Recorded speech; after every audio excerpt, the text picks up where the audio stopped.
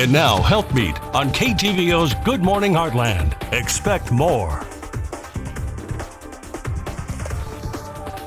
From the Health Beat, sweet potatoes are in peak season, so now is the perfect time to add them to your grocery cart and your weekly menu.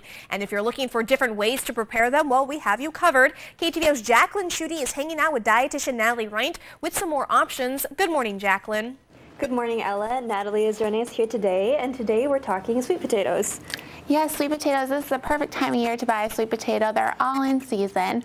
And actually, you can make it the same way as a white potato. As you can see, you can make it a sweet potato fry, just like a white potato fry, and actually mashed sweet potatoes.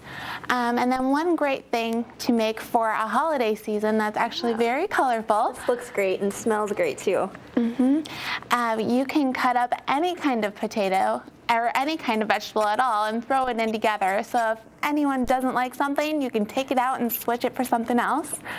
Today we have sweet potatoes, we have carrots, we have some radishes and cucumbers. And it smells so good. You could probably use whatever seasoning you want, but what did you use in this one here? I actually just cut all of those up and then poured some olive oil on top of it, and then I added lemon pepper and then some garlic salt, but really you can, like I said, you can add anything you want. It smells great and looks great, and some little different things to kind of mix up the holiday dinner table. Yeah, and just a little bit different. These are more savory for your sweet potato compared to most people just add your your potato and then your marshmallows and your sugar. But this is a different way to look at it. Well, sounds great. Thank you so much, Natalie. And Ella, we'll send it back to you.